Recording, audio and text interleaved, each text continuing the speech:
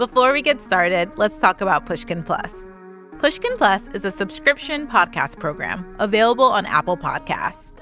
Members will get access to exclusive bonus content, like my weekly bookmarks, where I talk about how I got a book agent and what I'm watching on TV that week.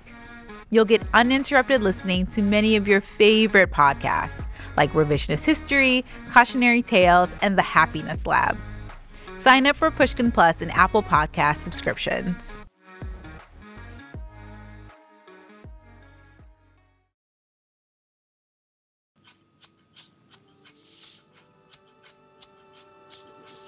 I think the hardest thing about writing a memoir in any form, any length, is stepping forward.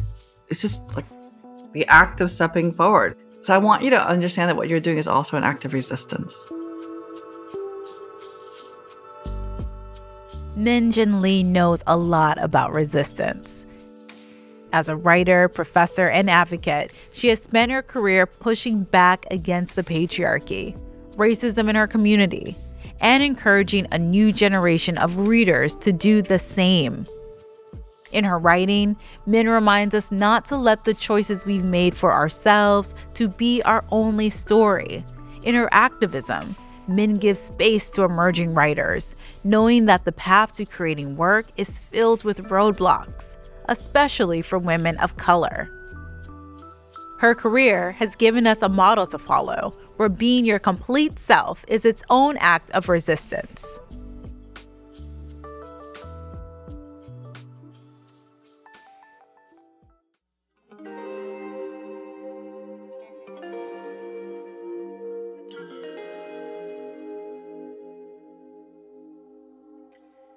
Welcome to Well-Read Black Girl, the literary kickback you didn't know you needed. I'm your host, Glory Edim. Each week, I'll speak with my favorite authors, makers, and thinkers about how they found their voice, honed their craft, navigated publishing, and showed up in the world. After the break, author Jin Lee and I will talk about her early career, how she advocates for young authors, and what she has learned about being an immigrant writer.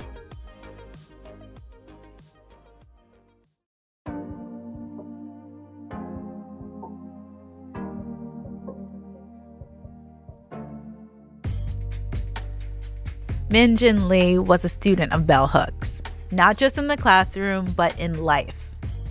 Immigrating to the U.S. when she was 7 years old, growing up in Queens, New York, Lee was a young lawyer before she left to follow her calling, becoming a writer. In college, she learned from the one and only bell hooks that community and the power of her ethics define how she moves through the world. Like bell hooks, Jin Lee is encouraging young writers and mentoring emerging artists of color in an industry not built for them. In her acclaimed novels, Pachinko and Free Food for Millionaires, she speaks to the immigrant experience. In her upcoming memoir, she will open the door to her personal journey of self-discovery and how creating the world you wish to live in is within reach.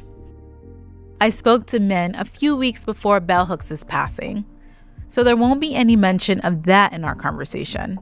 But you can hear the joy, the sheer joy in Min's voice whenever she speaks of her teacher.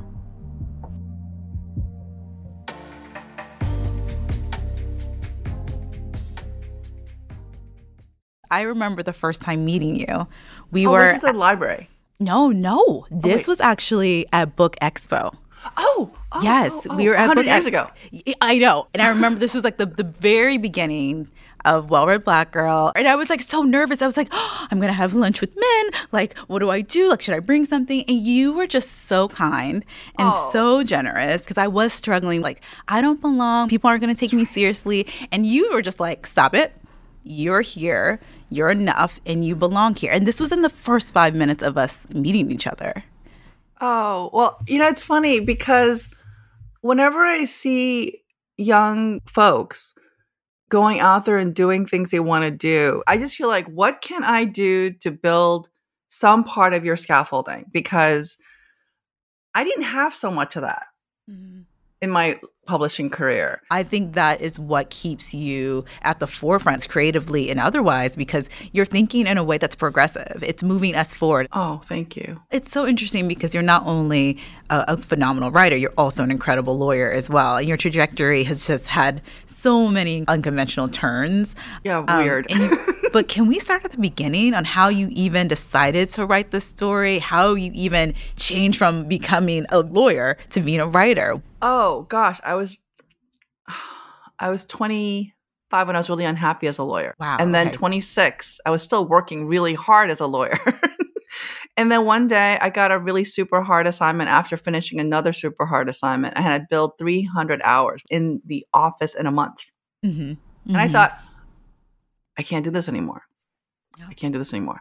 And then I wrote my first novel, which got rejected everywhere. I wrote a second novel, which was a precursor to Pachinko. And then I wrote another novel, which became Free Food for Millionaires, which I published in 2007. So I quit in 1995. Mm-hmm. And then I published in 2007, which means it took 12 years to publish a book. So when I seem grateful to have published 2 books, yeah. It comes out of the space of it takes longer for us. Yeah. It just takes longer for us. It takes longer for women. It takes longer for women of color. It takes longer for people of color. It takes longer if you don't have connections, mm-hmm. if you don't have powerful friends. And it's fine. You just keep going. You just keep going.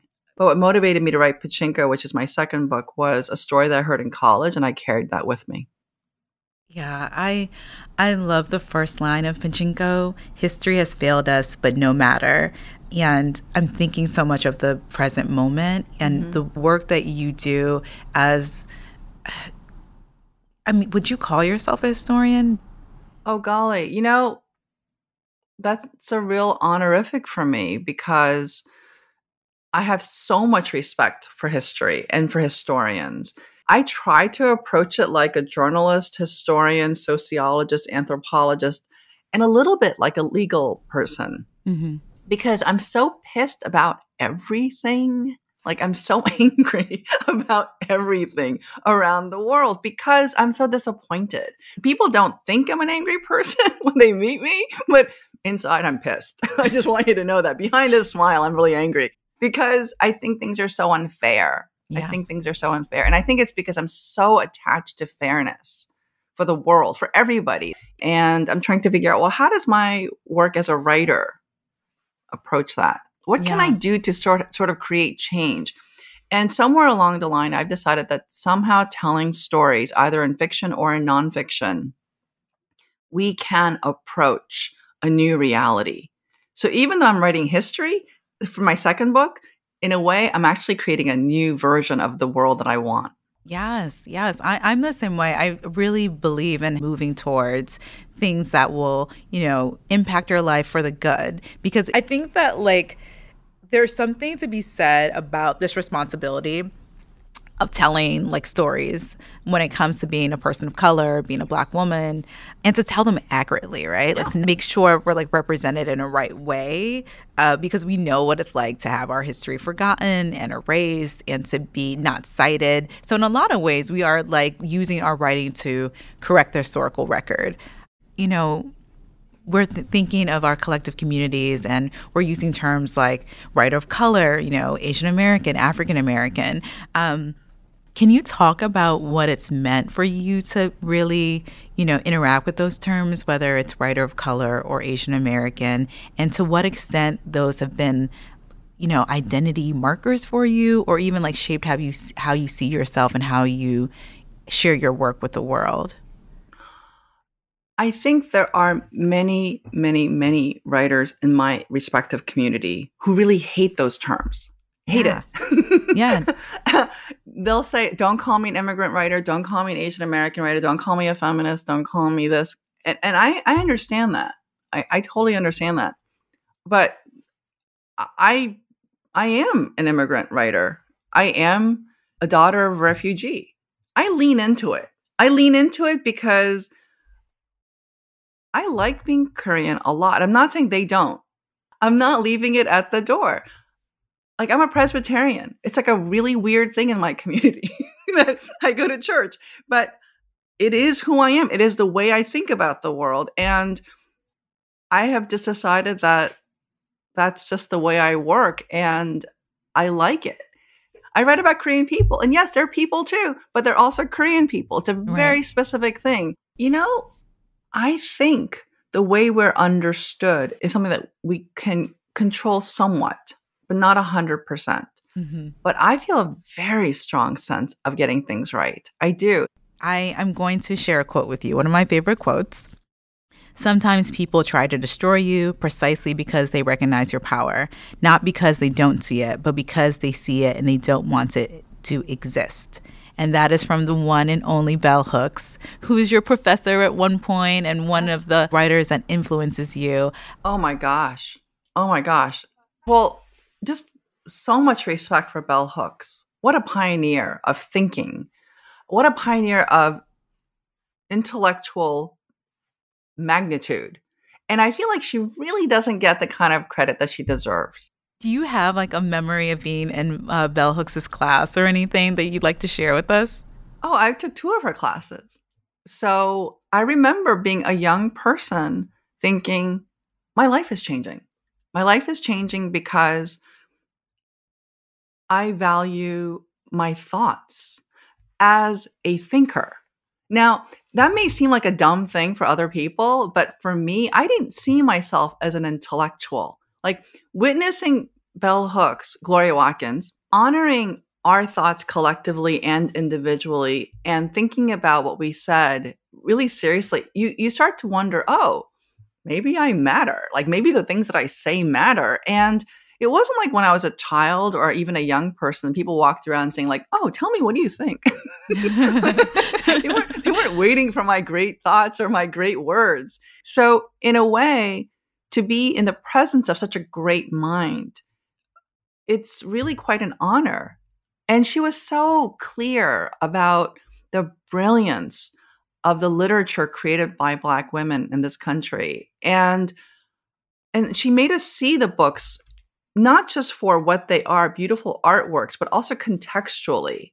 And I think that really changed me. It really, really changed me. And I didn't even know I was being changed in that moment. And that's the power that you have as a great person, I think.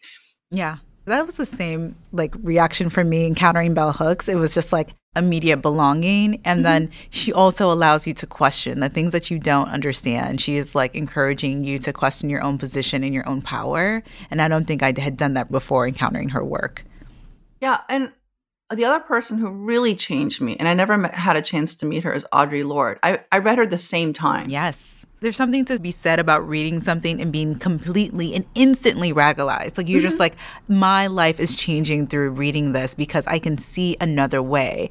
And recalling those moments as first encountering Audre Lorde and Bell Hooks. As a teacher, how do you then share that information with your students? What a great question, Glory. What a great question. Instant radicalization, right? That scares people. And I'm like, no. You need this like you need water and air. And it's not radicalization of the way people think of something scary. It's a wonderful, powerful thing. Yeah. And I want to talk about the importance of Audre Lorde's work and Bell Hooks' work and the other person's Kimberly Crenshaw. And the word, just the one word, intersectionality. Yes. Just that one word. If you understand that one word, you can understand why your life is complicated. Yeah. And how your identities are so complicated. And it's a good thing, not a bad thing. And I can't leave parts of it at the door whenever you just want me to. Yes. I got to bring it in. And I think the way they have advanced philosophy and thought in the world is not being acknowledged.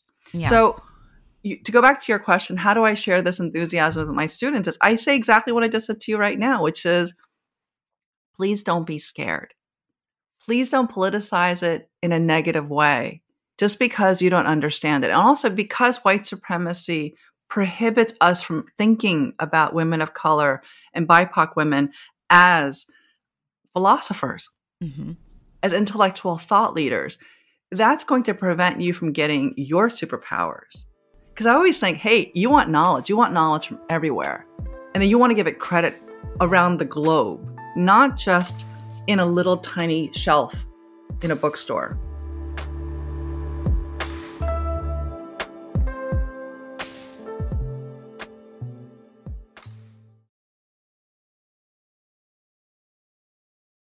I'm Glory Edim, and this is Well Read Black Girl. I'm speaking with Jin Lee. This conversation reminds me of a picture you shared on social media a while ago. It's this beautiful black and white photo of you reading on the D train in New York. There's graffiti all over the train, and like, you look so chic. I'm like, she's 15 in this picture. She looks like a model. So amazing. But what would you tell like young 15-year-old men about the woman you've become, the experiences you've had? What would be the advice to her? Oh, I love that photograph. It was taken because Smithsonian Magazine did a feature on my high school, the Bronx High School of Science. And I was one of the kids that they profiled. And I didn't know about that photograph until much later.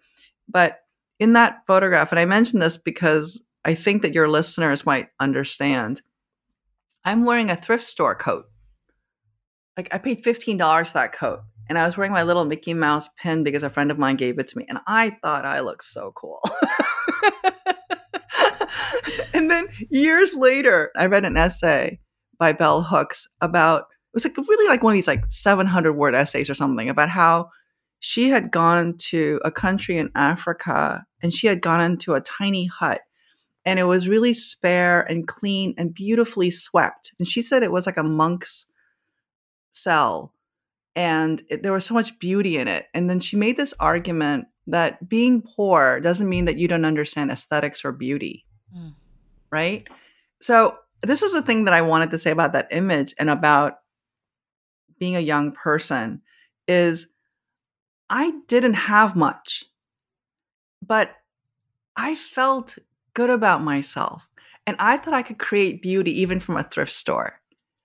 I thought that I could be cool with my little broken down knapsack, my $15 coat, because in my mind, I was powerful as a reader. I was reading a book in Spanish. Like, how cool am I? I was reading Borges in Spanish. And, it was a free book. It wasn't even my book. It was a book from school. And I'm wearing my dorky glasses. But in my little mind, in my kind of fantasy mind, I was creating me. And I thought, even though nobody knew, like, I thought that I could do it. And that's the thing I really want young people to keep.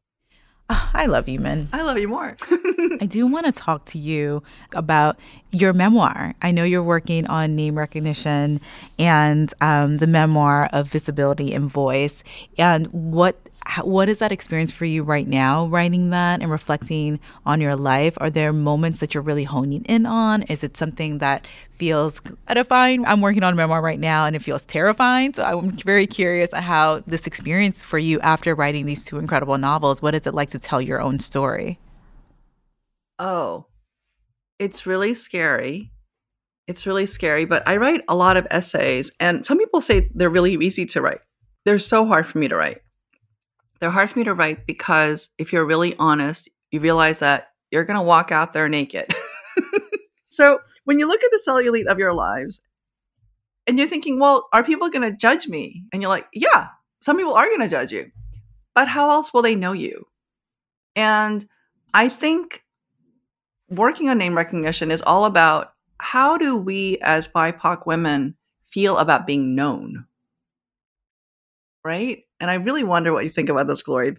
What it is, like, you have to really like strip down to your core and you have to be, like you said, you have to be messy and you have to be unafraid of being vulnerable. Like, it requires you to put your full self out there because when you share the story of messing up or failing or taking a risk, like, that is what brings people closer. But I've been trying my hardest to really put it all out there in the memoir, like, because I've been thinking of it as a legacy piece too. Like, this is my family story. This is the story my son's going to read. And I guess like the messiest part of my story is definitely like, how I experienced my mom's depression and how that impacted my life and how I essentially turned to books as a sense of like healing and therapy. But that's very scary to talk about, but I also recognize how that can help so many people who have been in similar situations or, being like first generation, being the oldest daughter, like all these things, if I'm brave enough to share it, can really help other people. But it is a challenge for sure, man, because it's like, it's your life, What you're talking about right now is really an act of service. And I've thought about this a lot because if you have a love ethic and you have a service ethic, and BIPOC women are essentially trained for service. That's true. However, if you took that idea and allegorized it in terms of our intellectual work as well, in honor and in service to our mothers and our grandmothers, our aunts, who didn't get this opportunity. Because why did we get this education? Why did we get people in our lives and our communities? How do we create a sense of service of telling the truth about how difficult it was? Yeah. Because what does depression mean for BIPOC women's lives? Especially if you are working so hard. But telling that story, Glory, it's so important to recognize it's also a story of service plus love for your mom. Like we keep thinking about posterity. It's like, oh, this is the record that we leave behind. Yes, that's true. But perhaps that is the record that you need to create in order for you to move ahead. You're going to make me cry. Because it is so true. It feels like it's something that I want to not only acknowledge for my son and for my mother, but for myself too. Yes. To write down my complete journey and acknowledge it and move forward from it, tell a new story. So it has taken a lot of time and energy to really even get to that place of, okay, I can say this and I can say this without being afraid. I have a question for you. Am I allowed to ask you a question? Oh, yeah, go ahead. How did your mom feel about you writing your book? Oh, man. It's been like in the beginning, because it's been like 3 years now, but in the beginning, she was very like, we were doing interviews and we were going back and forth. And as it's gotten longer, I think she's just like more skeptical. She's like, what are you writing? Why is this taking so long? Well, you just had a baby. Yeah, that too. But she's very supportive. But I think she is curious about like what the story fully will be. And she always reminds me, like, make sure you're telling it from your perspective. And it's brought us closer too. It definitely has brought us a lot closer. I love that. I think the hardest thing about writing a memoir in any form, any length, is stepping forward. It's just like the act of stepping forward. So I want you to understand that what you're doing is also an act of resistance. It is. Thank you, man. Thank you for just like encouragement and just like the clarity of your voice, because even having your friendship is also so valuable, and it gives me like this. I'm like, I can do it. I can do this, and I can't be afraid of it. And even when I am afraid, I'm going to do it anyway. I'm Jin Lee, and you're listening to Well-Read Black Girl.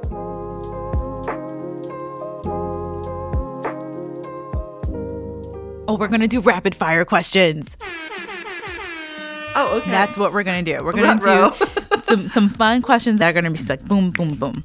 Okay. First thing, name 3 things on your desk. Teapot, earplugs, and my Bible. Awesome. What are your top 3 favorite pieces of candy? I love Snickers. Good one. I also like Mary Jane's. That's a very old school candy. And I also like Tootsie Rolls. Oh, yeah. That's another classic candy. I used to love the Tootsie Pops. Oh, delicious. Okay. What was the last movie you watched? Oh, Eternals. It's directed by Chloe Zhao. And I was so amazed that she made a Marvel movie, It was quite something. I have to see that. I love Marvel movies. Okay. Last one. Favorite birthday traditions? I buy myself a present. Is it like something lavish, or is it just like something like you're like, I have to get myself a present every year? I'll buy something really nice. I will. And I think it's because I grew up without having any birthday parties and hardly any presents, like just because my parents were always working and we didn't have money. And now that I'm older, like I'll just go out and get myself what I like. And I think it's to stave off being disappointed. There's a little bit of that. I'm really worried that I'll be disappointed. I'll be like, I'm going to take care of this by myself. So, I'm sorry if that sounds unexpected and probably not terribly optimistic, but no, it's so funny. Maybe it's like the Scorpio in you, because I do something similar where I give our family, we do an exchange and we basically give a list of 3 things. We're like, these are the 3 things that I like. And to surprise me, you pick one of the 3 things. I'm going to control my surprise menu. Right. So I'm still surprised, but these are the 3 things. So we do that every year. That's like how we do our holiday gifts. We have to do our goodbyes, but I don't want to say goodbye. I know. I wish I could teleport into your living room. I love you so much. I'm so grateful. I'll make you breakfast, Glory. But I'm so proud of you, Glory. I'm really proud of you. I think that you're doing such a good thing for all people of color. Yep. I do. I don't actually think it's just for our community. Our presence, our visibility, our work makes a difference for everybody. Whenever Min and I speak, I come away learning so much about writing. And to be honest, myself. Min's love ethic and her care for students, her readers, her community are so inspiring. When I first read Pachinko, I was awestruck by some of the themes she took on, like motherhood and finding your home. Her writing has continued to encourage writers and readers around the world. But what I really aspire to is her honesty. She wants us to get angry, fight the injustices in the world. And she supports us in our convictions. Her writing is her superpower, and we should all aspire to her strength. We'll be right back with one of our well-read Black Girl Book Club members.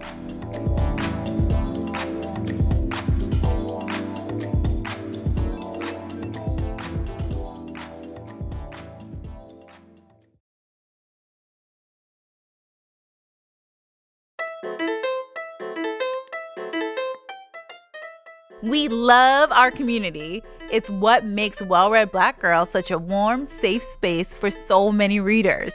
Right now, we're going to check in with one of our book club members, Petrushka Bazin-Larson in Harlem.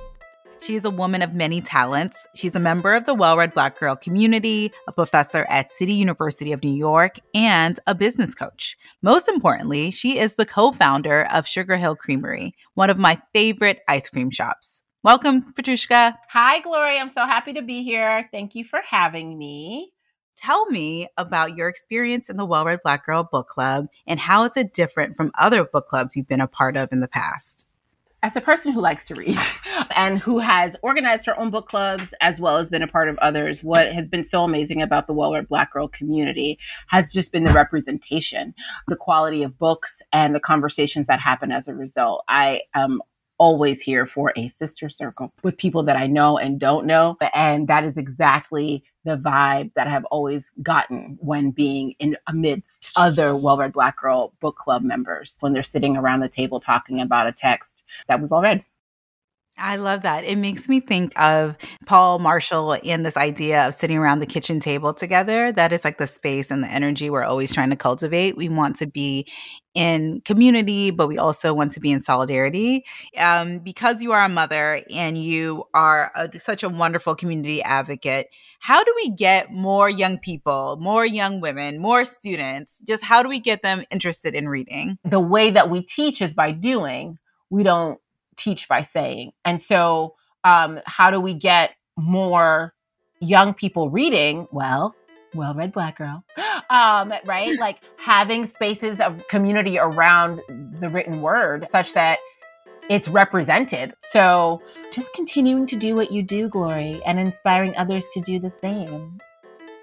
Thank you, Petrushka.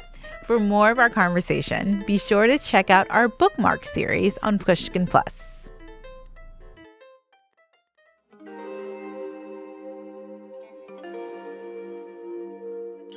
Thank you so much for joining me. Speaking with Jin Lee about being vulnerable, about telling our own stories, and in the process, discovering your own inner strength, it's actually a gift. In the episodes ahead, I'll be speaking with Anita Hill, Jacqueline Woodson, and Gabrielle Union. In honor of the incomparable bell hooks, whom we lost in 2021, I would leave you with these words from her. When we dare to speak in a liberatory voice, when we threaten even those who may initially claim to want our words, in the act of overcoming our fear of speech, of being seen as threatening, and the process of learning to speak as subjects, we participate in the global struggle to end domination. When we end our silence, when we speak in a liberated voice, our words connect us with anyone, anywhere who lives in silence.